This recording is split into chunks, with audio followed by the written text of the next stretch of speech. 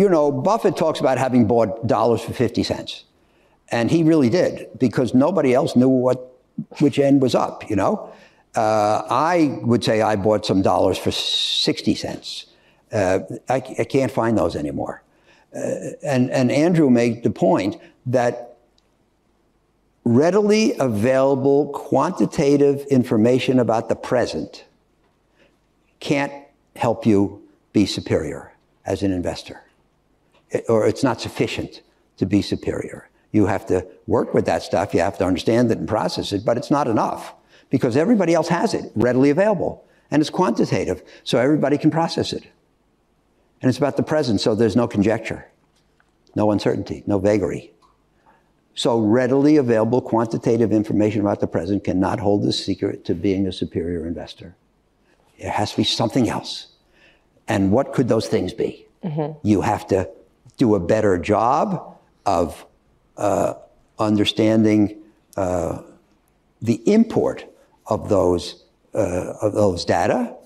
You have to do a better job of evaluating the qualitative, the quality of the CEO, the quality of the product, the likelihood that the company will be able to follow a successful product with another successful product, the quality of the accounting, whatever it might be. Or you have to be better at understanding the future.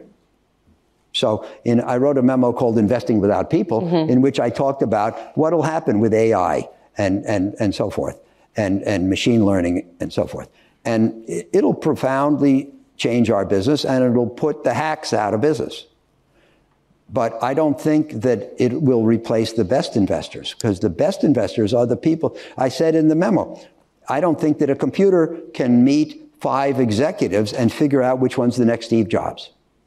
I don't think it can look at 5 business plans and figure out which is the next Amazon. These are subjective judgments about the future, not based on past data. How's the computer going to get the information to make these decisions? Now, what computers do is they handle a lot of data, they handle it fast, they don't make mistakes, they don't make computational mistakes, and they don't make emotional mistakes. So that's a pretty good list. That'll put a lot of people out of business in the investment business. But it will not, in my opinion, enable a computer to be the Warren Buffett of its day, shall we say. Now, if you like this video, don't forget to smash the like button and to subscribe to the channel. Thank you very much.